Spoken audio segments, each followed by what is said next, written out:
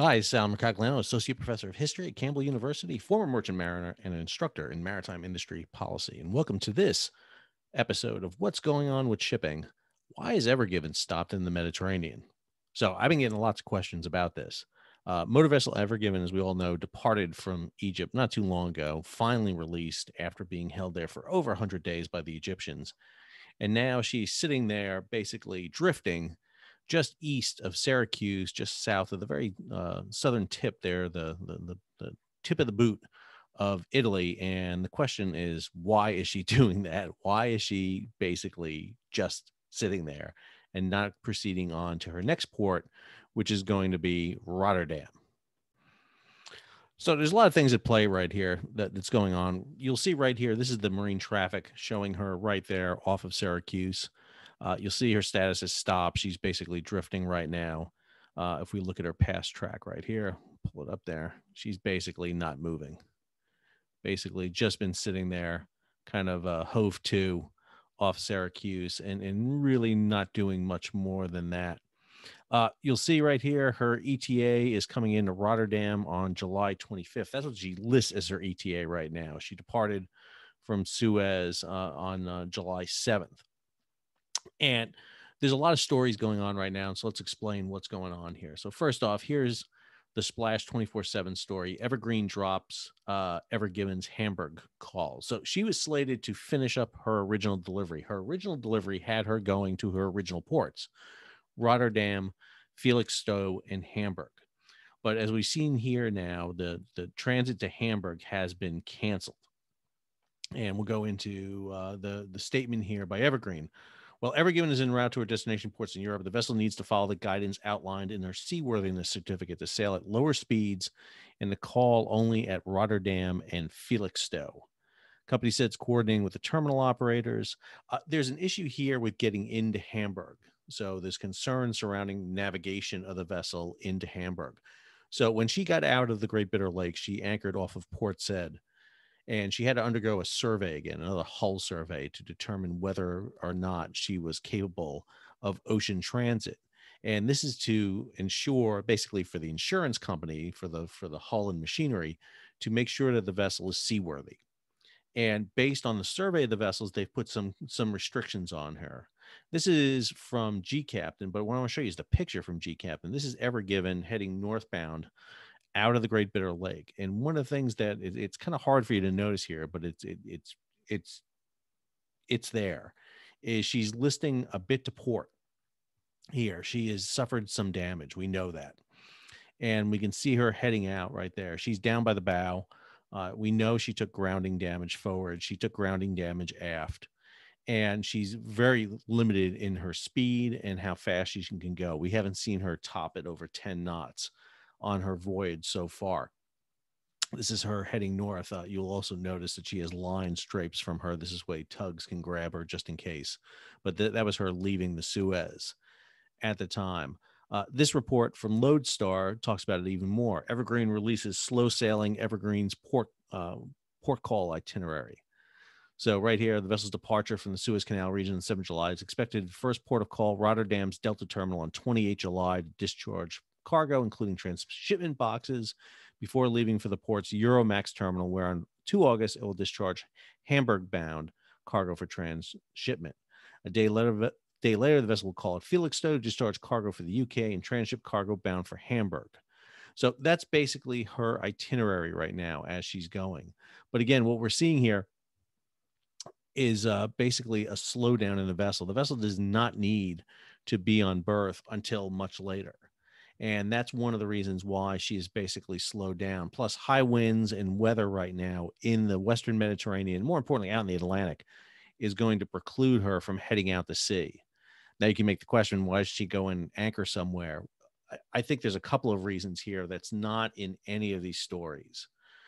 We're talking about here with the Lodestar story. They don't really talk too much. And here's Ever Given again.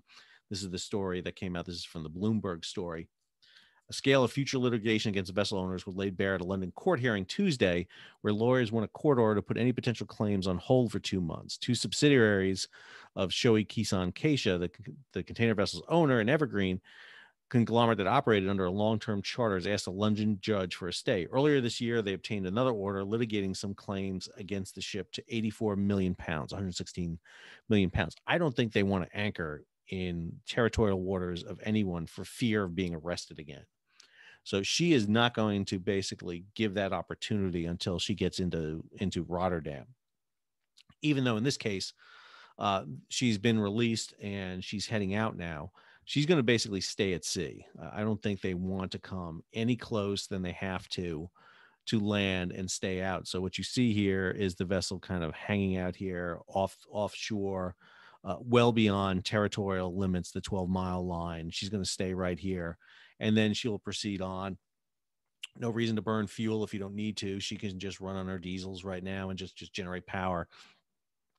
And this is a far enough out of the way spot here. If we put on the density map there's not a lot of sailing you see right here coming in, just not a lot of traffic in this area. So she doesn't have to worry about being in a main traffic line. She's basically just out of the way right now. And that's going to be key for her. That's really going to be the key thing.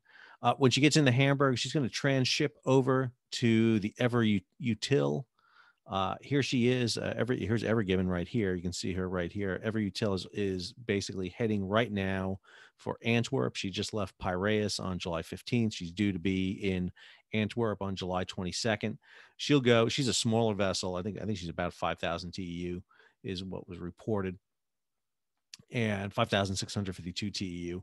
She'll pick up the containers that were earmarked to go to Hamburg. That's a day sail for her out of Antwerp, and they'll be able to get that off.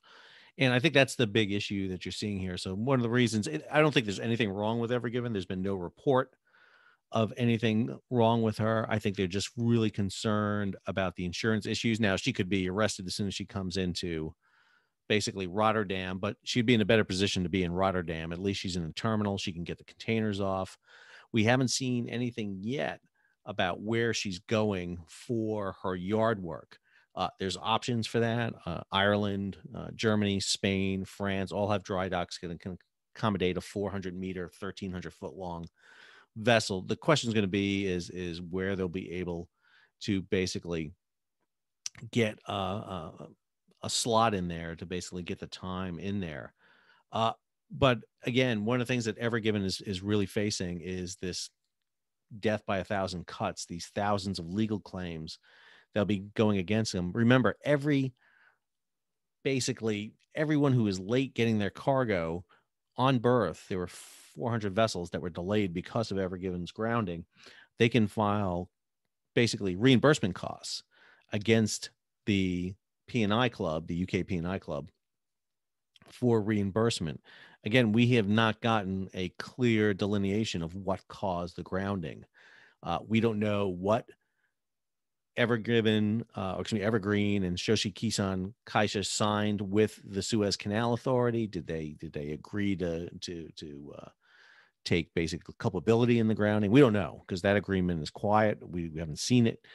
We don't know how much they paid. It's somewhere between 150 and 550 million dollars. We don't know, but the fact that they paid money is also an indication. So Evergreen is going to basically lay low right now until she has to be on berth. And right now, what we're looking for her to get on berth is on 28 July. So, you're talking 11 days from now for her to get on the Delta terminal there at Rotterdam. And so you've got time for that. And then she'll go on to Felixstowe to discharge containers on 2 August. And it's at Felixstowe. She'll discharge a cargo for the UK and transship cargo bound for Hamburg. She'll take her containers off, put them on the ground, and Utile will come in and take them on to Hamburg. So we'll have to wait and see what happens. Right now, she's just basically in a holding pattern, sitting there. It's a nice spot. It's a good. You're in the lee of Sicily, right there in southern Italy. It's not a bad spot to be in.